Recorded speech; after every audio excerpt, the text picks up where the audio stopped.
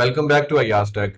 In this video, we are going to build this simple website where we will be able to change the image tag with the help of JavaScript by clicking on these four buttons. So if you click on the image 2, then it would change the image and so on. So you can change images like this. So this is a simple thing that you are going to build. Let's begin. I'm going to create a new file, index.html. And here I already have four pictures that I am going to use in this tutorial. So let's add some basic HTML code. And here I'm going to add an image tag.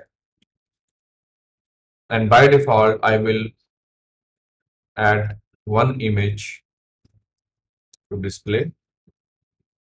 Now I'm going to run this HTML file in the browser. Okay, so this is the image. And below the image, I'm going to add the button to change the image. So whenever somebody clicks on this button, then we will change the image.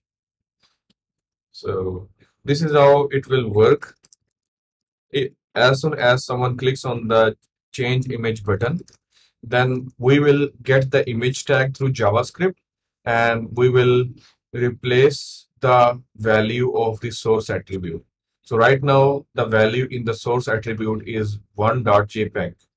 So as soon as you change the value for the source attribute, then the image would be changed in the real time, and you will see that in the website. So let's begin. After this is done, so this is the button. I'm going to add the JavaScript tag at the bottom.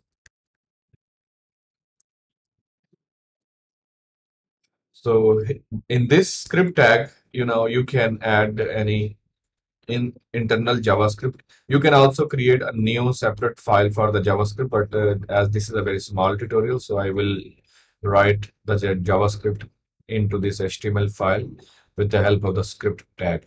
So first of all, I'm going to create a function, change image, and so instead of change image button, I am going to add four different buttons: image 1, image 2, image 3, and image 4. So, and in this function, I am expecting one parameter with the file name. For example, in this parameter, I would receive the file name, for example, 1.jpg or 2.jpg, and so on. And as soon as I get the file name, I would get the image tag document.query selector. And here, actually, let's add an ID. So to select the image tag, I'm just going to add this ID selector, and I will save this DOM element in the variable. Now I would replace the attribute value by this img.set attribute. So we have a function set attribute in the DOM element that you can use to replace the value of that attribute. For example, in the first parameter, you need to pass the name of the attribute that you want to change, and next you need to pass the value for that attribute. So I want to change the value to this value that I'm getting from the parameter of this function. So this is very simple. Now we just need to call this function based on the click events on all of these buttons one by one. So on click, I want on click of this image, I want to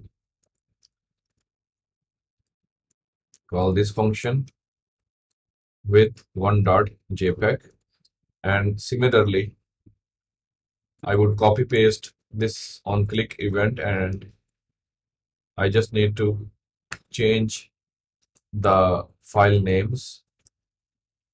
So I think that's it. Let's test it to see if that works. So we are on image 1. If you click on the image 2, you can see that image has been changed. If you click on the image 3, you will see that image is changed, but it is too big. And to control the width, I am going to add some fixed width or maybe height.